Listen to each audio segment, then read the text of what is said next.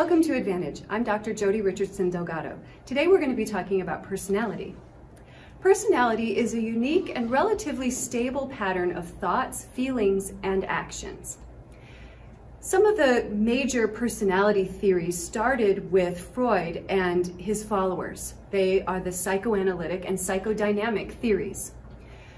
First, Freud was the individual who came up with the psychodynamic or psychoanalytic theories. You'll hear both terms. And he had many students that worked with him, and they branched out from Freud, agreeing with many of his concepts, but also disagreeing with many of his concepts. They're called the Neo-Freudians. They include Adler, Jung, and Horney. One of Freud's theories that he talks about are levels of awareness. Now, you see the picture of an iceberg, and you see everything that is above the water is our consciousness. Our consciousness are things that we are aware of, thoughts that are happening right now, things that we can see and hear and touch. So that's our conscious awareness. Just below the water is our pre-conscious, and our pre-conscious are memories and knowledge that is stored. So things that we can bring very quickly to conscious awareness. Who was your third grade teacher? Questions like that that you can recall very quickly. Now, unconsciousness are our fears, immoral urges, irrational wishes, and selfish desires. You see, this is at the lowest part under the water. These are things that we are not aware of. These are things that are guiding our behavior that we're not really aware of. So have you ever found yourself eating something and you're not exactly sure why? Or maybe you have a really good friend who keeps dating the same kind of loser over and over again, but they're a really nice person and you can't quite make that connection as to why they're dating the same type of person. Freud says this is all part of our unconscious. We also have a structure of our personality that includes the id, the ego, and the superego. The first part of our personality that we are born with is the id. And you notice in the graphic that the id lives in the unconscious. And the id operates from the pleasure principle. So the id wants what it wants when it wants it. Reminds me of a very out-of-control 2-year-old. Doesn't really care about what another person feels or cares about, really just is worried about pleasure for itself. Then the ego develops. The ego, you can see from the graphic, is able to access both the unconscious, pre-conscious, and conscious awareness.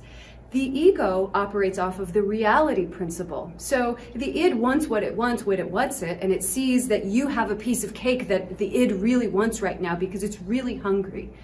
The ego is going to be the one to have to try to control the id and let the id know, no, that's not ours. And this person might get upset if we steal the cake from them or try to take it without asking first. So the ego has to really work with the id, operating off of the reality of the situation. The third part of the personality is the superego. The superego is really the part of us that looks at the rules and standards of society, of religion, of parents, and tries to hold us to those high standards, almost as if this is the perfectionist part of who we are. So the ego has to compromise with the superego, constantly in struggle with the superego and the id in between. The id wants to do what it wants when it wants it because of the pleasure principle, and the superego is constantly operating off of this morality principle where everything needs to be done to perfection. And the ego is in the middle, kind of torn between these two forces. Another thing that Freud talks about are the psychosexual stages of development. This is the more controversial part of Freud's theory. What Freud brought to us with the psychosexual stages of development was he was the first person to talk about these developmental stages that we go through in our development as children. So in other words, a young child is not going to think and be the same as an older child, as someone who is maybe a few years later. So we're constantly growing and developing, and when we grow and develop, we go through stages. And during these stages, we have crises. That's the major structure of Freud's theory, and you can see that structure has been used by other theorists like Piaget and Erikson. However, the content of the psychosexual stages of development was argued by many, many theorists. So the first stage of the psychosexual stage of development, according to Freud, was the oral stage. This is 0 to 18 months, and this is really moving from infantile dependency toward autonomy. This is learning to explore the world around us through putting things in our mouth. And if you watch infants, you see them, they're constantly putting things in their mouth, they're exploring the world around them in this way. Now, what can happen if we get stuck in this stage of development is we become overly dependent. Other things that can happen is we become what's called orally fixated. You may have heard that term before.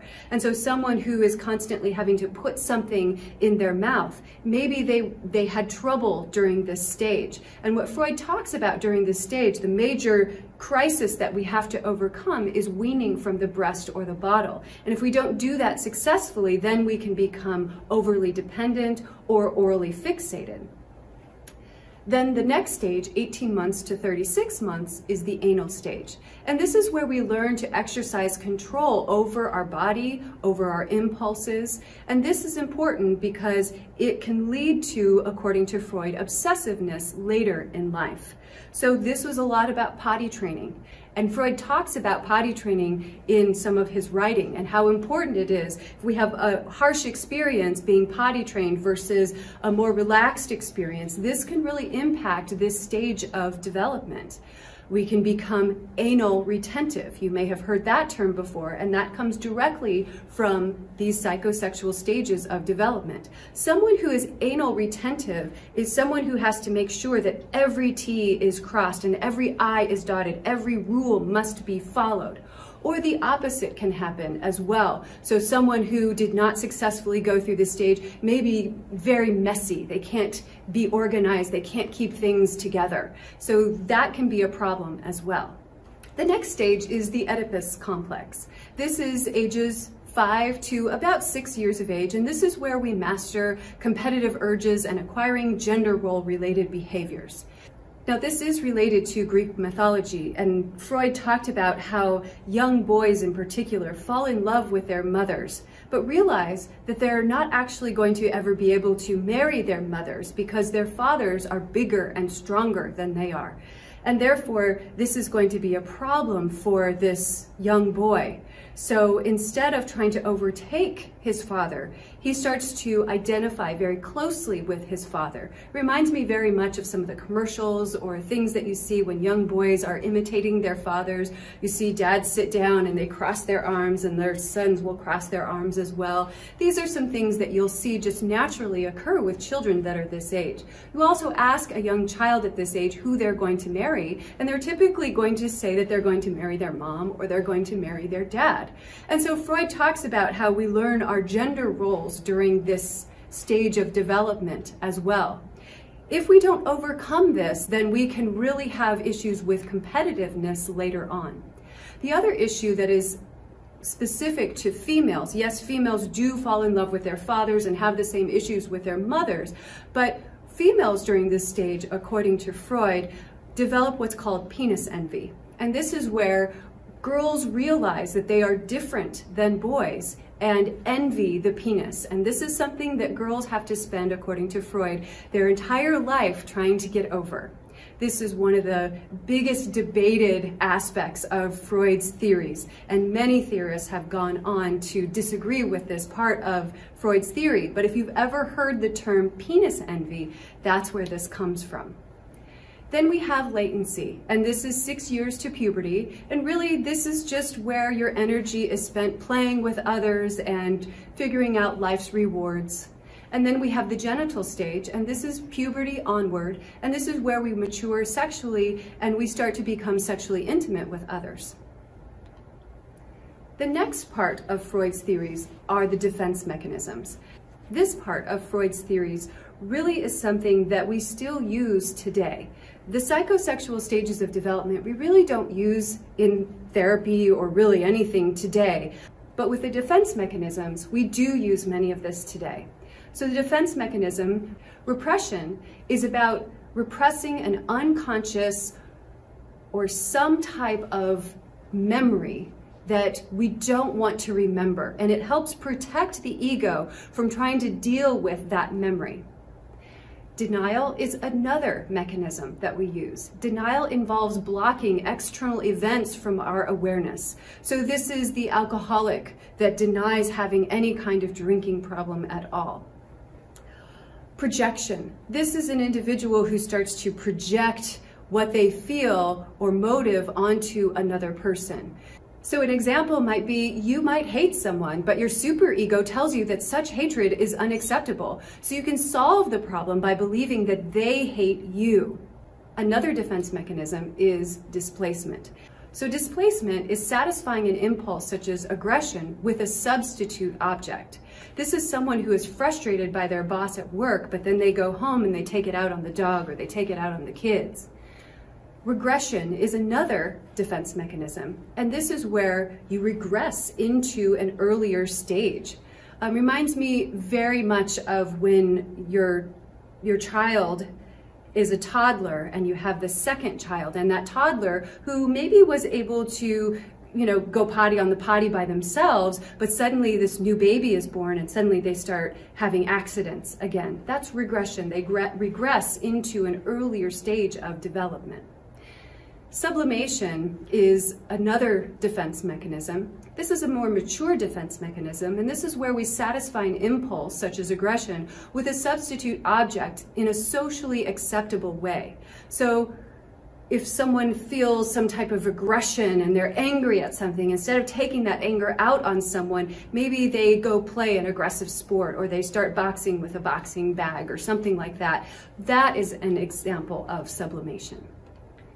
Jung was one of the students of Freud, and while he agreed with many of Freud's ideas, he actually didn't agree with some of his ideas, such as the psychosexual stages of development. He also looked at consciousness in a different way than Freud. So he felt that the ego was the conscious mind, and these are the things that we are aware of, very similar to Freud's definition. He also looked at a personal unconscious. These are our memories. These are the things that we can recall, things that are important to us. Then he went further and talked about a collective unconscious. And he talked about our connection as human beings. And he talked about our ancestral history as well as archetypes. And this is how we are connected to our ancestors through time. This is also how we are connected to one another as human beings. So some of the examples of archetypes and some of the collective unconscious that we experience is that it's a pretty universal experience to fear snakes and to fear heights. These are things that we share as a collective. So there's certain human experiences that Jung was really interested in his collective unconscious that Freud really didn't talk about in his theories. So there's some pros and cons to the psychoanalytic and psychodynamic theories. Some of the pros include an emphasis on the unconscious, and we've seen some empirical methods, especially with the defense mechanisms. Some of the cons, it's difficult to test things like the psychosexual stages of development, and actually we have looked at those, and we really don't see a lot of evidence for those. It's hard to test the unconscious and unconscious awareness. There seems to be an overemphasis on unconscious desire and how that is guiding our behavior. There's also sexism with the penis envy. That's one of the major features of sexism. And there's also lack of cross-cultural support in this theory. I hope this video has helped. Please click on the EdVantage logo to subscribe.